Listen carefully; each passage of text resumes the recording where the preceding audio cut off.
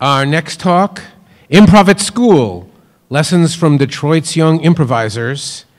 Would you give it up for Marc Evan Jackson?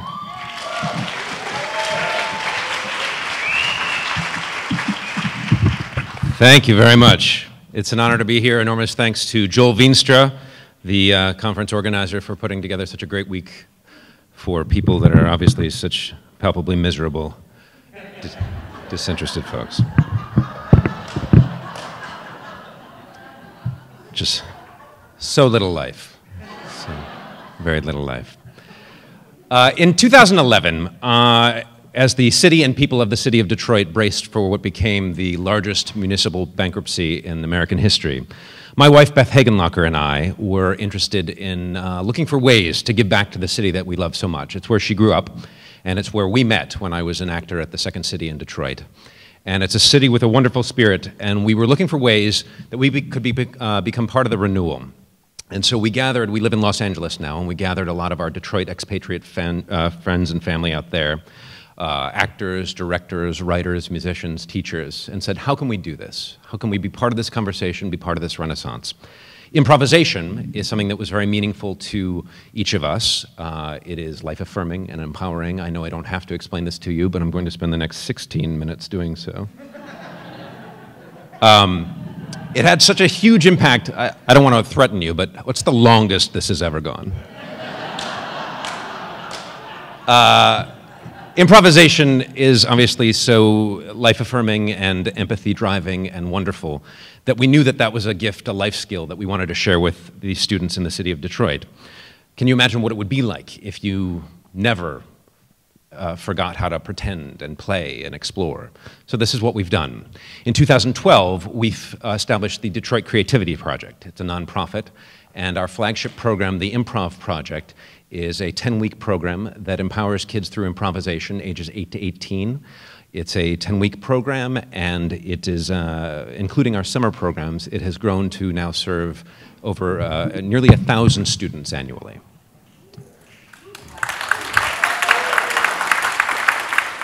Thank you. Your applause and snaps are correct.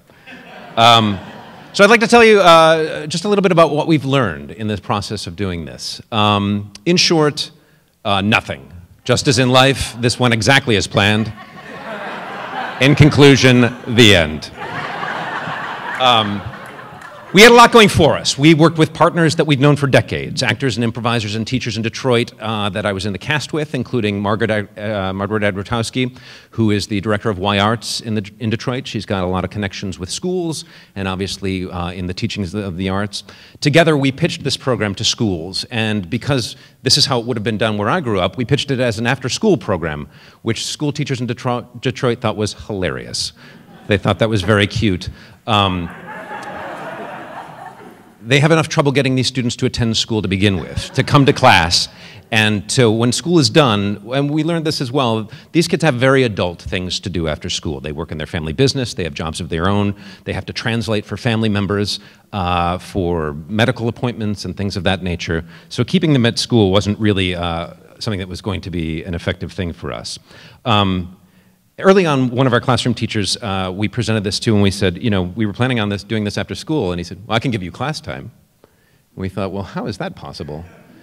And he said, well, the good news is that as long as I don't have mayhem in my classroom and don't end up sending anybody to the principal's office, I can teach whatever I want. I can do whatever I want. He quickly added, the bad news is that as long as I don't send anybody to the principal's office, I can teach whatever I want. I can do whatever I want. So if you have a teacher like the ones we work with that are phenomenal, that's a playground, and that's great, and they can really have an impact. If you don't, if that's not the teacher that's there, there's a tremendous opportunity for very little learning to take place. These are low-performing schools. They're underfunded, and these students are at enormous risk of dropping out. So these are dicey times. When we first started the Improv Project in 2012, a different director at the YMCA put her finger together like this and said, these students that we serve, their world is this big. So we made it our mission to take that looking glass, take that viewfinder, and explode it. Help them to see that so much more is possible for themselves, and we've been successful in doing so. So right from the get-go, it wasn't exactly what we anticipated, and we learned that we had to what's the word? We had to adapt. We had to collaborate, to use what was in front of us and incorporate suggestions. What's the word I'm looking for? No, I'll think of it. Initially, we thought, oh, we know how to teach improv. The teaching of improv is fairly universal, and in some senses, that's true. But then we realized when adults sign up for improv classes, that's self-selecting. They've chosen 8 weeks and $300 or what have you to do this for themselves. These kids just showed up for school, and we're like, what are we doing? So that combined with the reticence of anybody to get involved and to be part of something that's normal for anyone is amplified by the high school culture, especially one in a tough city where you don't want to stand out and you don't dare to dream and your world is this small. You've been told that things are probably not going to happen for you. So we did what we would do anywhere. We found initially that we had to create 2 syllabi. We have one that is sort of theater-based that is used for their literacy skills, and then we have one that's more applied. And that uses improv to help these kids deal with situations in their lives, things like social justice and status and point of view and personal storytelling. And so the teachers do what they were meant to do. They exemplify these behaviors, they get up and do examples for themselves, they make themselves vulnerable first. We also found that we had to adapt the curriculum further so that each week is sort of freestanding because attendance is an issue. Some of the problems we faced were universal and some were very Detroit specific. Some of these students aren't in the same school all year. They have family in different parts of the state, they have family in different parts of the country, and so they're itinerant, they leave, they'll be gone for months at a time kind of thing. So our program is cumulative, but we learned to build it in such a way that you could miss a week or 2 or 3 or 5 and come back and still have value in, there wouldn't be any catching up to do.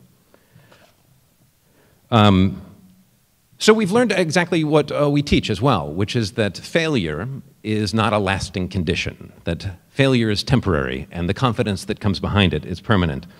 We each have a memorable story, from when we were in our youth about something that we didn't want to be the first at, we didn't want to be the example, and we've all learned, especially through improvisation, that that's not so scary after all. And we had students that, were not super into this, and they became involved, as you'll soon see. Again, there are a lot of people, a lot of voices in their lives telling them, don't dream, don't venture, it probably won't happen. The other undeniable truth that we learned about Detroit is that child poverty is an enormous factor.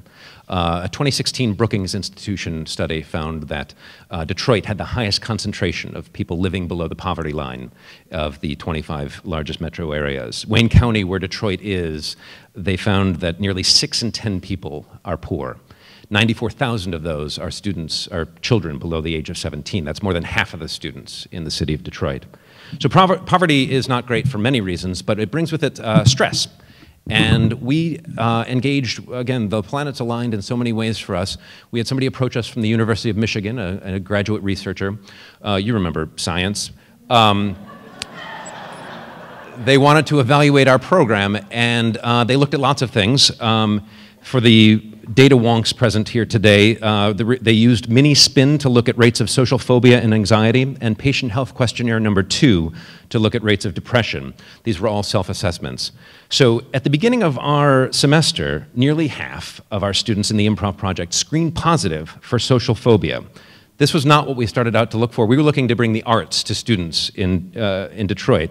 A lot of these kids, don't have an actual art class, and the part of their day that is focused academically is focused on meeting test requirements and improving test performance. To that end, we have some wonderful results from what we've done already. Academic performance at schools where we teach the Improv Project in the same community has improved by a factor of 2. So this is the proficiency versus growth argument. This is growth. The rate of growth effectively is doubled. So if it was 10% prior, it's 20%, which is a fairly remarkable stat. Thank you. The attendance is up as well. We teach at Southeast Fairview Academy in Southeast Detroit, and our class is taught as part of a business program. It's the last period on Friday. The school's attendance rate for last period on Friday is 60%. Our program's attendance rate is 98%.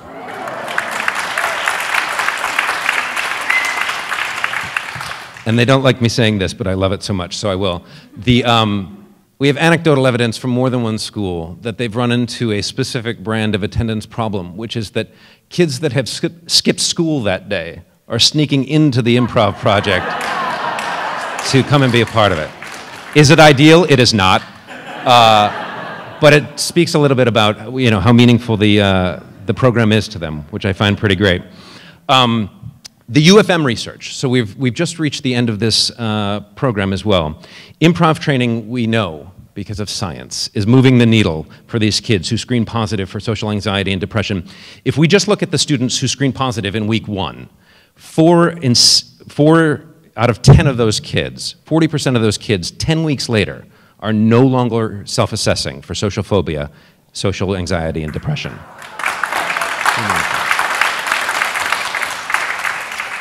And the research from U of M is leading us to examine how improv impacts social and emotional learning and gets us to other things that we're interested in. Obviously, graduation rates, confidence, moving on to be a successful person in college or in a career, breaking away from childhood poverty, and dreaming beyond what the status quo has told you that you can or cannot do. It's an exciting time in Detroit right now, too, because they have a new superintendent coming in who has pledged to make a commitment to bringing arts back to the K-12 education. It's great. There's no money there yet, so what that means in the short term is that there's still need for a program like ours. We've learned a ton by doing this. We have learned that we need to focus on one thing and do it well. Initially, I thought we would be the Detroit Creativity Project that would offer scene shop and dressmaking and all these things. And with hope those things will come someday. But improvisation really is the basis for it. It is the root from which all this will stem. We learned that the need is infinite. We learned that we need to fundraise. People ask me when I will start the Buffalo Creativity Project or the Los Angeles Creativity Project. I answer, when everyone in Detroit knows how to zip, zap, zop.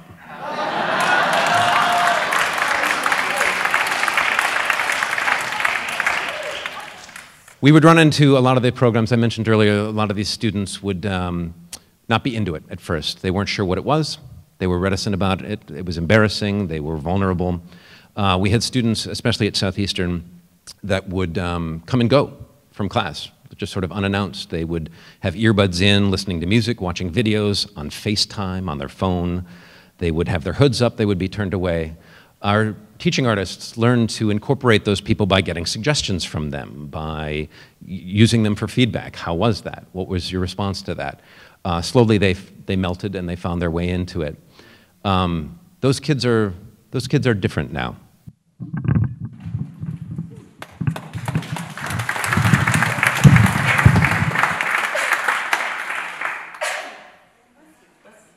Well, let's try a different game. This one's going to involve you standing up. It's called the standing up.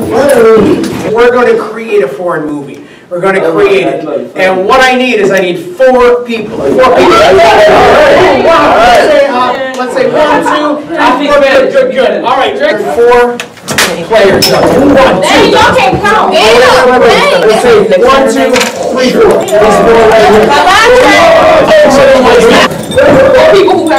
Who hasn't gone yet? Do we have 4 people who want to try their own? 4 people who hasn't gone yet?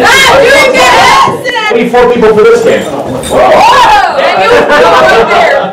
1, 2, 3, 4. You haven't played it all yet.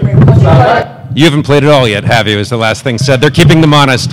Improv is the greatest. Thank you for listening. In conclusion, the end.